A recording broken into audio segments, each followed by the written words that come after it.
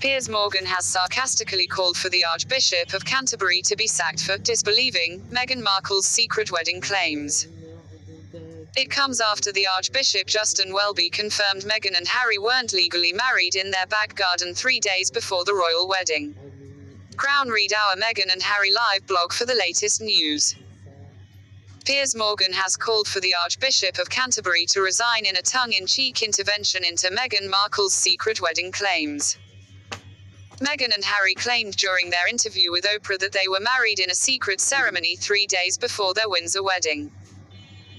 The Archbishop of Canterbury has confirmed the wedding seen by millions around the world was the real ceremonyCredit, AFP and licensors. Former GMB host Piers insists he lost his job after refusing to apologize for disbelieving Meghan Markle in her bombshell Oprah interview. Piers waded into the row again this morning with a tongue-in-cheek broadside, tweeting, "The Archbishop of Canterbury should either apologize for disbelieving Meghan Markle's secret wedding claims, or lose his job."